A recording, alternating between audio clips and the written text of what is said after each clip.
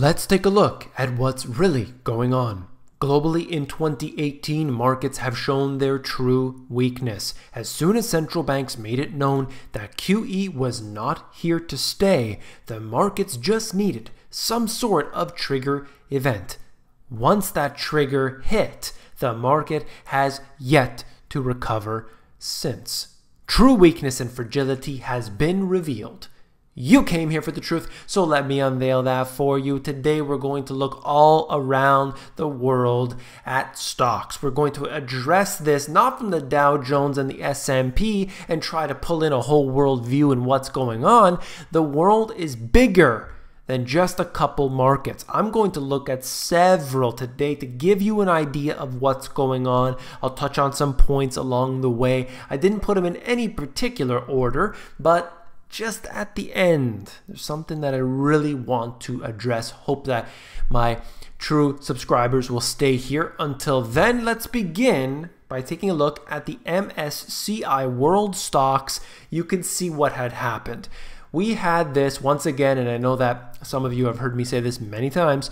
We have this point in time at the end of January where stocks hit that trigger point, and that was the VIX index in this case, though of course the VIX, I would suggest, is something very, very small, but the market only needs a trigger. It only needs a spark, and we saw what happened. Now, world stocks declined tremendously in a short period of time. Since then, we have seen the market trading up and down, but ultimately not getting back to its previous high.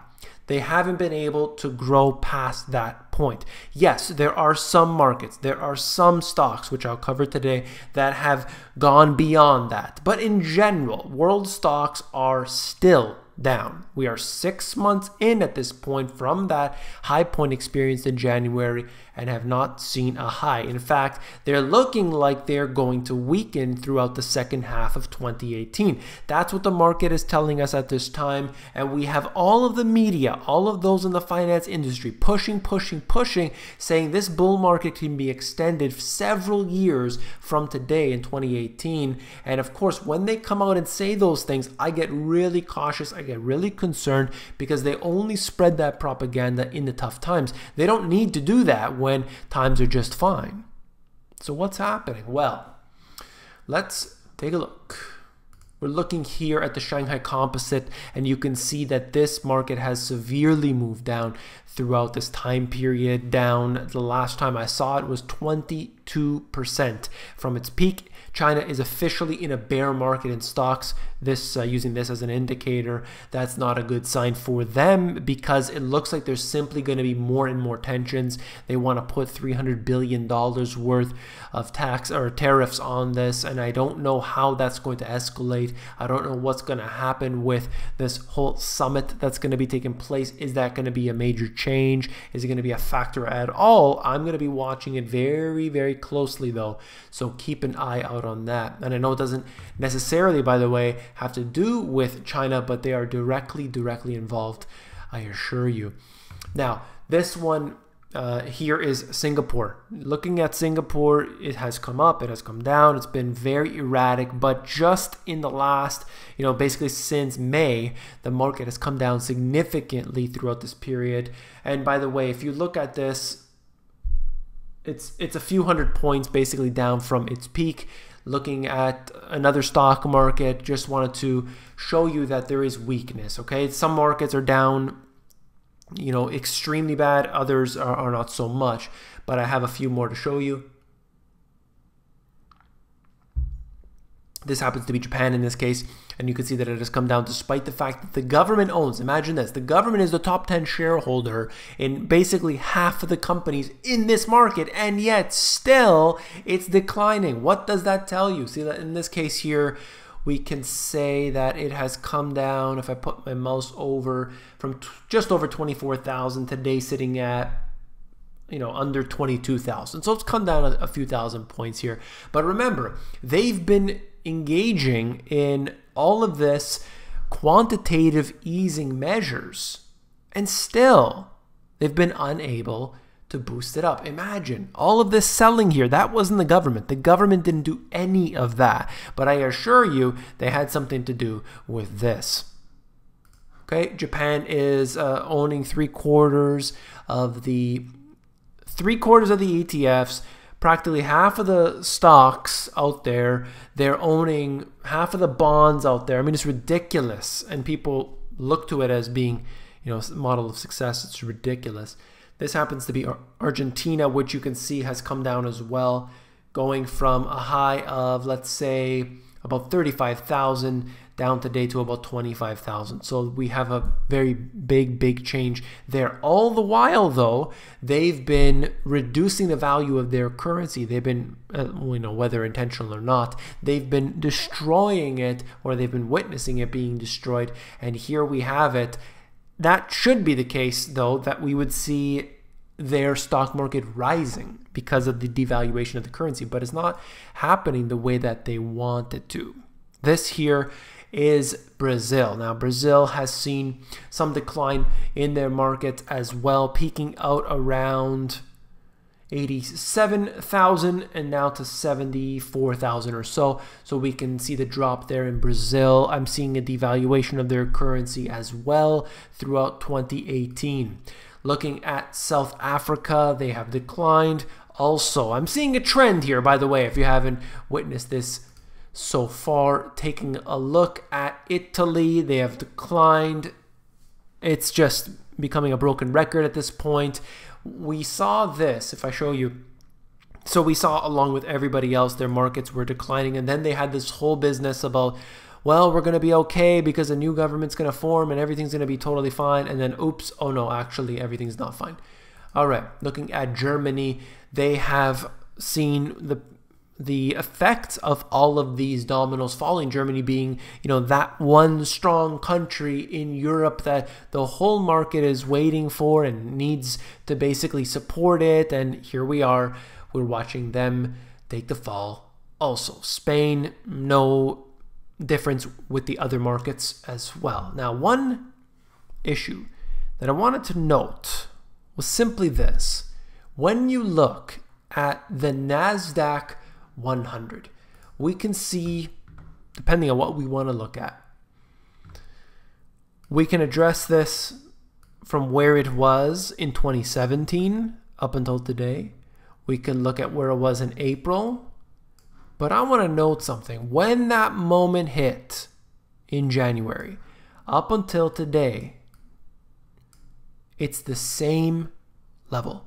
Even the NASDAQ 100, which is seen as the market everybody should be investing in because of the whole FANG plus stocks. Now, this is an important set of stocks, which of course accounts for practically 100% of the gains that we have seen here in the stock market. And that's not exaggerating, that is a literal fact.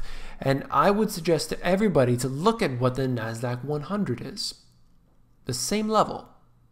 The same level that it was at that moment in time. If we break it down further and we look at particular stocks, in this case here, you can see Amazon. Amazon stock has taken off. There's no doubt, nobody would deny that this has been an excellent performer. I can keep going back years and years and years, and I could see how well it has done. We can see one direction practically, and that is up.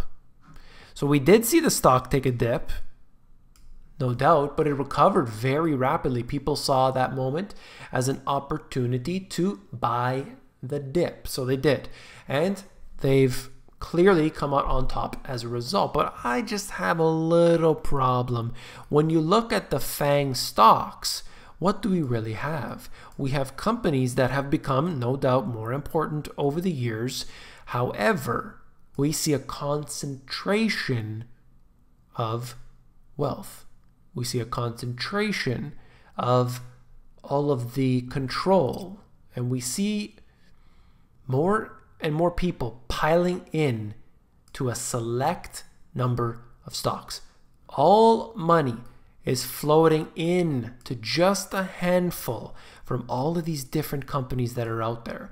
Big names are losing out on the cash, and it's floating in to FANG stocks. Now, if you're invested in Amazon, you probably feel pretty good about it.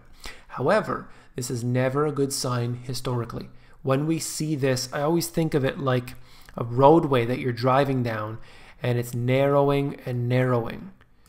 It's becoming, going from, let's say, 4 lanes or 3 lanes down to 2 lanes, and suddenly it becomes 1 lane. And that's really where we are at.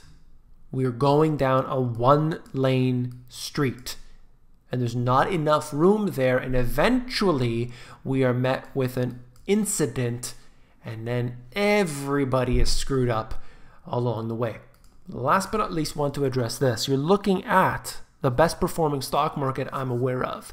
No, not the NASDAQ 100. No, not the FANG Plus index. What we are looking at is Venezuela's stock market, and you can see the performance here is incredible. I know a lot of people who are investing in the FANGs, a lot of people, and you've been missing out. You've been missing out on the real gains. You want gains? Don't go to the FANG Plus stocks. Go to Venezuela. That's right. This here, what you're seeing, this massive curve, is just 2018's gains. 2018's gains are far, far better than anything that you can get in the FANG Plus. Anything. Look, if I try to take a guess as to where this was, it's actually below, if I'm looking at this correctly, this is 4,000. So it's below 4,000 at the beginning of 2018, their stock market. And now today, it is up to, if I have to move this thing, it is actually up to 100,000.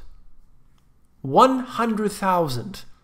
And it was at less than 4,000 at the beginning of 2018. In 6 months, it went from 4,000 to 100,000. Now, you would say, based on what I've been seeing, the beliefs, the false beliefs that people have, this has appreciated much, much better than any FANG stock, than any stock I'm aware of in the US markets, Japan, Europe, South America, anywhere. So why not invest in this? What worries people that they don't want to invest in these companies? The stock has appreciated dramatically. That's what I want to know. That's the lesson for today. If you found this video informative, please give me a thumbs up. And if you want the financial education that was not taught to you in schools, you need to read these 2 books. They've got it all, top to bottom, A to Z. Take a look for yourself at Amazon. There's a link in the description below. And if you prefer the audiobook version, you can get that at themoneygps.com.